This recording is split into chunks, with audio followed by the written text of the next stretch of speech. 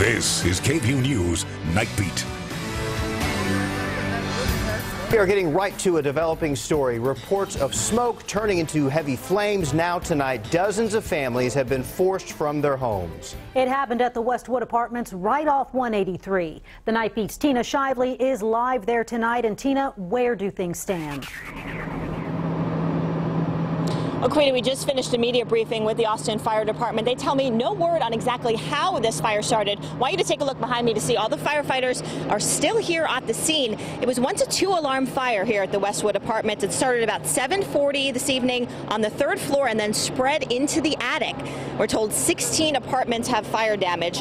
AFD tells me that the main body of the fire is knocked down. They're now waiting for it to be safe to go inside. And due to structure damage from that fire itself and water weight, once it drains, they will head in. We talked to some residents about what was going on. It started on the other side of the building, and then all of a sudden it just started spreading. Then all of a sudden it was coming out the top from the other side, and that was it. Then there are no reports of any injuries out here tonight. We're told 50 firefighters were involved here. 43 people have been displaced from this apartment complex. We're told some pets tonight are still unaccounted for. The apartment complex is putting up people in the hotel for the night, but again, no injuries in this once 2-alarm fire. Live in Northwest Austin, Tina Shively, KVUE News Night Beat.